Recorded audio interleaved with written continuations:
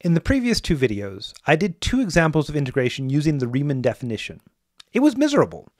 Even for simple functions like quadratics or cubics, I was mired in a difficult limit involving complicated sums and sum identities. I need a better way. For derivatives, the solution was a bunch of rules.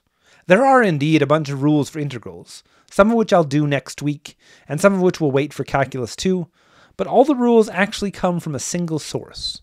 There is one key idea that makes the integral approachable, and I'll go over that key in this video. I need some groundwork before I get to the main result. With definite integrals, thinking of the top bound of the integral as a variable lets me define new functions. Many functions in mathematics are defined this way. Look at this first expression. F of x is the integral from a to x of g of t. I have some function g of t, which is already known. I have some fixed starting point a. Then this new function f of t measures the area under the graph of g up to some point x larger than a. And I can get different areas by changing this upper bound. So it's a reasonable place for a variable. There are three other functions on the slide here, which are definitions from other parts of mathematics. These are functions which mathematicians use for various purposes. The first is the Fresnel function, given by the area under the composition of sine and t squared with some constants involved. The second is, less creatively, called the logarithmic integral function, and the third is the sine integral function. I'm not going to use these even more than introducing them, and you don't actually need to know anything about them, but I wanted to show some actual examples from elsewhere in mathematics to show that this is a real idea, a way that we actually use to define functions. Going back to the first function on the previous slide, f of x measuring the area under g of t up to some value x. G is the graph here, and f is the area starting at the left and ending at some place x on the t-axis. Calculus is about change, and I've already understood derivatives, so I can ask, what is the rate of change of this function f? What is the rate of change of the area under the curve? To do this, thinking about the definition of the derivative, I need to ask for the difference between f of x and f of x plus h when h is small. Let me label this. X plus h is a little bit more than x. When the difference between f of x and f of x plus h is just a difference in area.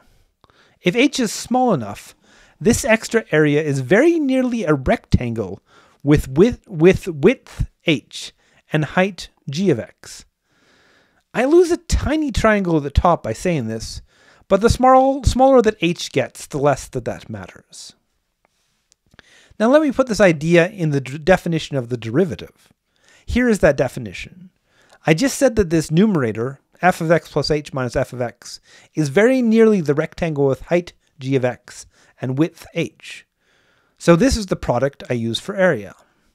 As h gets very small, this rectangle fits nearly perfectly, so I can use it in this limit.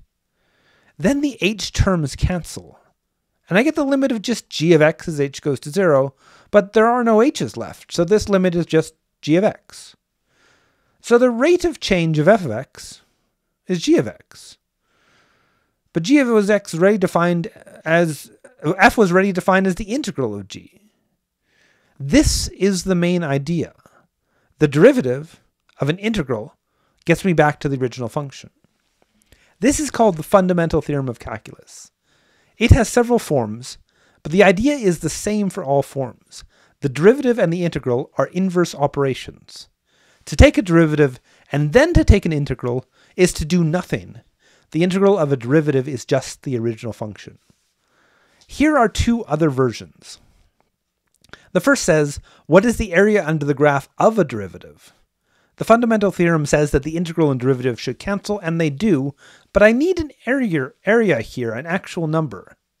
The number I get is f of b minus f of a. I evaluate the original function, f, not f prime, at the endpoints and take the difference.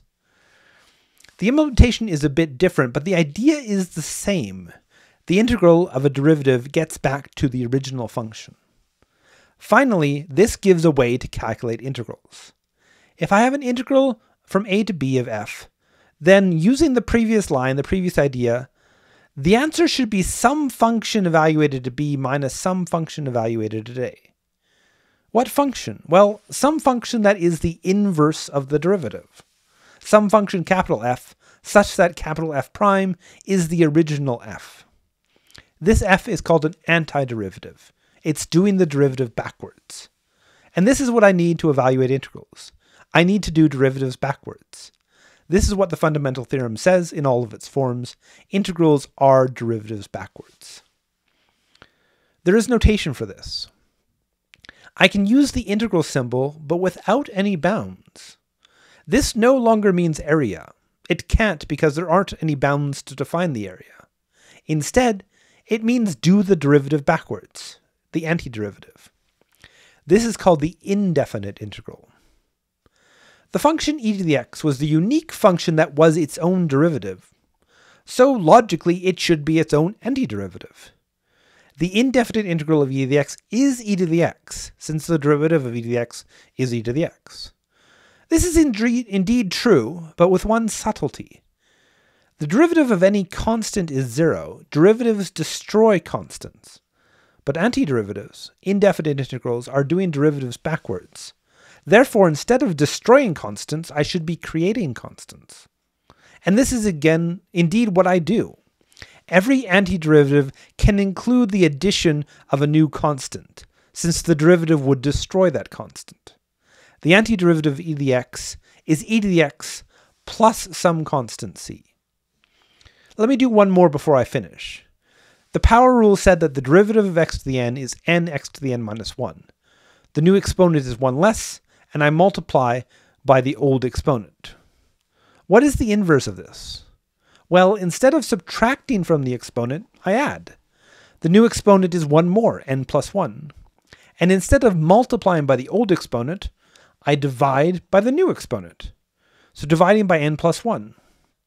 And as before, I add a constant.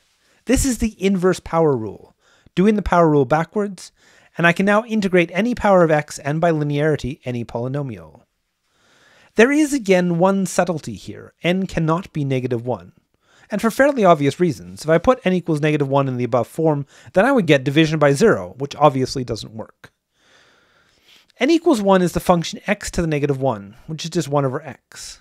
So what is the antiderivative of 1 over x? Well, you may remember from derivative examples that the derivative of the natural logarithm was 1 over x. So going backwards, the antiderivative of 1 over x is the natural logarithm plus a constant. And this is almost perfect. The result is actually the logarithm with the absolute value. And this is another strange subtlety. For positive x, this works out as before. But if I don't know if x is positive or negative, then I actually need this absolute value. Integration is full of these kinds of strange subtleties, and I'll try and explain a couple of them before the course is finished. For now, the antiderivative of 1 over x is the natural logarithm of the absolute value of x plus a constant. Finally, let me actually calculate an integral this way. I calculate an integral by finding an antiderivative and then evaluating on the endpoints, f of b minus f of a. There is a nice evaluation bar notation for this, the vertical bar with b at the top and a at the bottom. This means evaluate at b and then subtract the evaluation at a. So what is the integral from 2 to 4 of x squared? What is the area under the quadratic between 2 and 4? This is a power rule situation. I just said in the previous slide that the antiderivative has a new exponent 1 more than the old, so x squared becomes x cubed. And then I divide by the new exponent to get x cubed over 3. This is the antiderivative. Then I evaluate at 4 and subtract the evaluation at 2. I get 4 cubed over 3 minus 2 cubed over 3, and the result is 56 thirds. Hopefully it's easy to see that this was much, much, much easier than using the limit definition.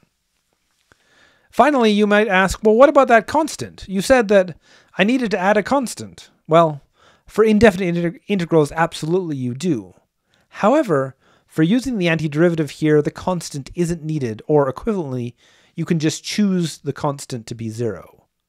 Why doesn't it matter?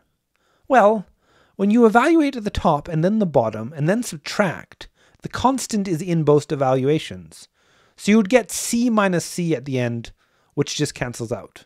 It doesn't show up, so you can ignore it or equivalently set it to 0.